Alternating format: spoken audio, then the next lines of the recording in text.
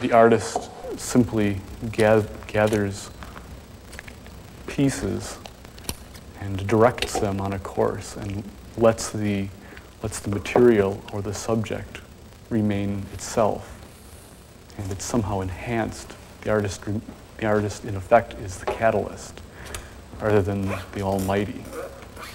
And in the end, if you have been honest with yourself and with the materials that you're dealing with, their own integrity will show through.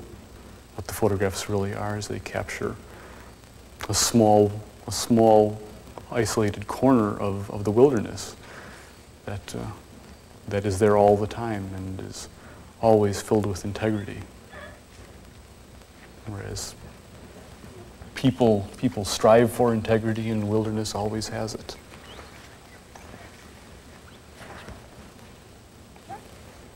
My latest series was primarily shot in the American Southwest.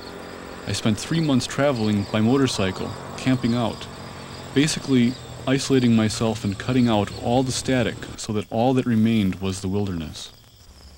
I usually don't pull out the camera for at least a week after I've been out on one of these sojourns.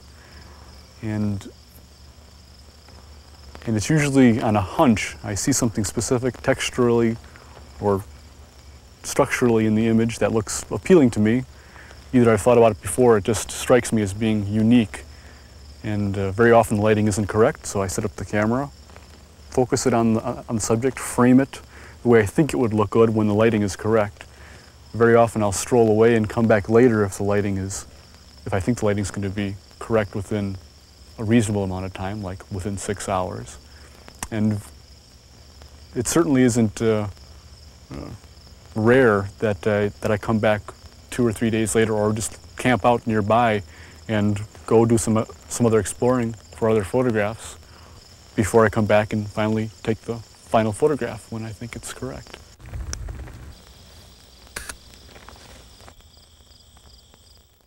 Composition is the most critical thing.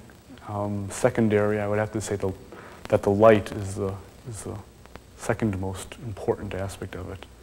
Just by definition, photography is about light, is a record of light. And in the American Southwest, as a photographer, it becomes overwhelming and very surprising at first how much light there really is. In the American Southwest, in Arizona and Utah, where I spent most of the 3 months, they have expanses of wilderness that we can't even imagine being from the Midwest. The terrain is actually undeveloped. There are dirt jeep trails about 1 every 50 miles in some of the more remote areas. You come up on a bluff and you look out across this vast expanse. The sun goes down and you don't see anything. Not a headlight, not a campfire, not a yard light, nothing. The sense of isolation was overwhelming, and I found that very pleasing. Well, you're not really entirely alone after a while, and now it doesn't take me very long at all. I go out and I feel quite comfortable, and I don't feel that I'm alone. There's coyotes around, and there's spiders crawling on my fly sheet on my tent. I built my camera with the help of a friend in his machine shop. It is made out of aircraft aluminum and is designed to be as light and compact as possible. That way, I would be able to take it along in my backpack no matter where I went. It weighs less than 1/4 of my old view camera, or just under 2 pounds, and is possible to carry it in a large pocket. I used my knowledge of building aircraft and even salvaged scrap aluminum from the planes I've built for the camera.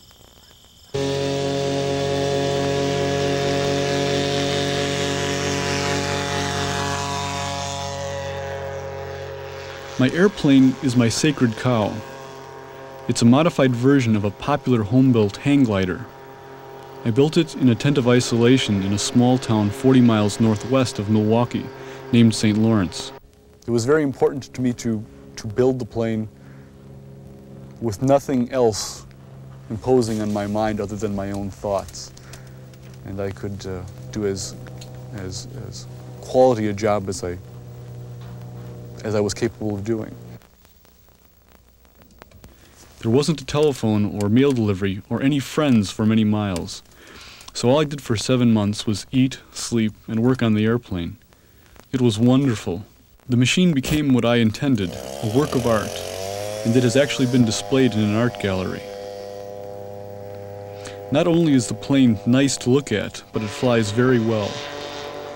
I had a flight this past summer that lasted over 4 hours, 2.5 hours with the engine turned off, thermaling around at cloud base at about 4,000 feet. I've already flown it up to about 8,000 feet, about 1.5 miles. You can't imagine how dreamlike the world looks at that altitude when you're in a 92-pound aircraft sitting out in the wind. It's better than any dream I've ever had, but much colder. And to think that every rivet, every dab of glue, and every bolt assembled with these hands is what keeps me aloft in a world man doesn't belong in.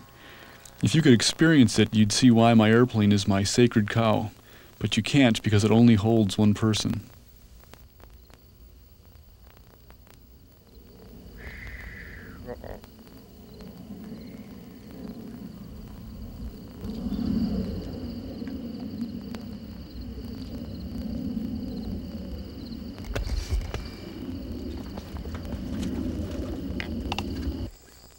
I do admit to living a rather isolated life, but it is not without human contact. I shape my life with family and friends, especially my companion Michelle Bertrand. She is also an artist, which may be why she and I have somewhat similar viewpoints and relate so well. We both just have our own interests, and that's so important to remain separate and somehow manage to come together and talk about those things. That's what glues it together, I guess. His ability to focus on one thing is something that I envy very much. So I find myself trying to understand how he does that, because I think it's why he does what he does so well. And his love for quiet is definitely rubbing off, because, well, I've always had that as well, but it's at least something that we can do together. Be quiet together. One of my secrets to living a fulfilling life is to keep my overhead low. I've avoided the 9-to-5 syndrome and am quite capable of living on an annual income that probably equals the average person's taxes. I live in a country schoolhouse west of Milwaukee and have developed many small house plans for the future. Their small size and efficient design would be inexpensive to build and maintain.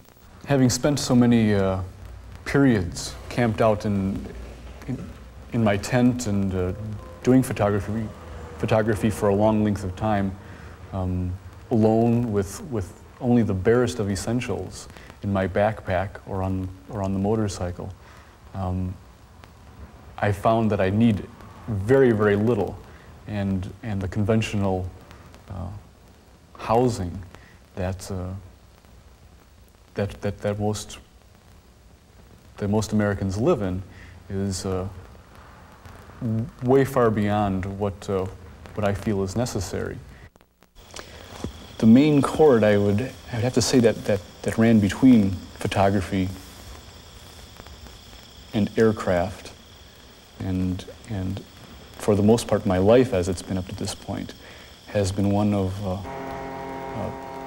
challenging my own perspective and enhancing my appreciation of things that are around me. That's the trick, really, is to learn how to appreciate all the time with open, aware eyes and appreciate your life all the way through.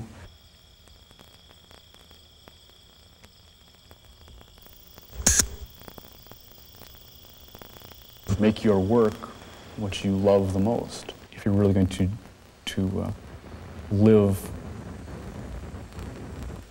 a life that's very fulfilling, you do what you want to do straight away.